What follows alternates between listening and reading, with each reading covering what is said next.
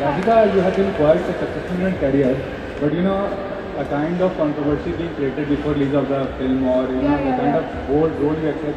Is it necessary to become controversial or being bold for becoming success as such? My friend, you're sorry, but your question is very ridiculous. Controversies are made by people like you. You saw the clip, you shared it with other people. You are the person that controversies are made out of. I'm an artist. If I'm required to do a certain job, I will do it.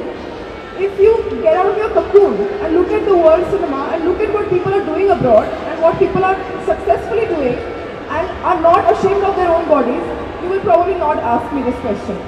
People who are ashamed of their own bodies have curiosities about other bodies.